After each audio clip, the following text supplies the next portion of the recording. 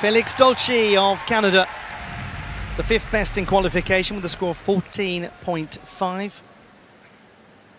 A medalist on floor at the Commonwealth Games and the Pan American Championships, and indeed at the Junior World Championships in 2019.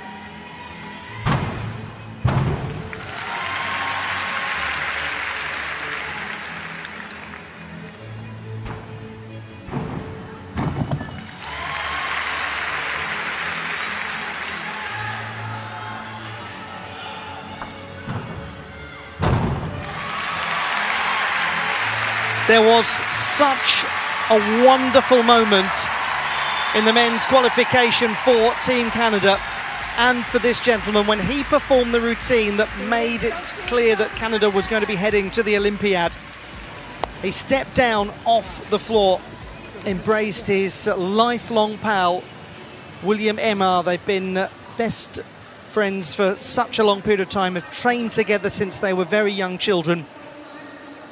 And they knew that Canada was Olympic bound. The first time in 16 years that Canada will have a full men's quota, a full team at the Games. Wonderful for them, and lovely that we get to see this performance from him in a World Championship final, because in qualification last year he had significant struggles on his first tumbling pass when he was considered by many to be a very realistic finalist in the floor competition.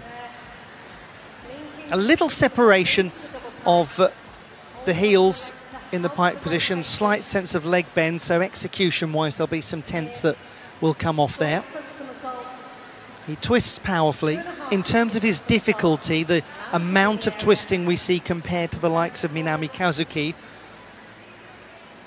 there'll be a slight shortfall in difficulty, one imagines. But it was performed with polish, as you'd expect from such a high-quality young gymnast as Félix Dolci. Japanese handstand, beautiful control.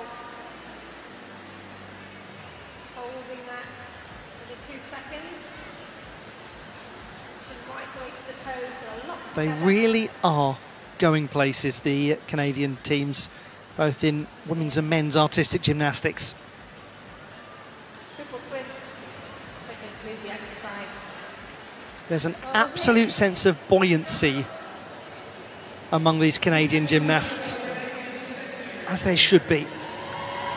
14.4, Félix Dolci, a 6.0 difficulty, so half a mark lower than Minami Kazuki. His execution, though, Dolci, is the strongest of anyone that we've seen so far.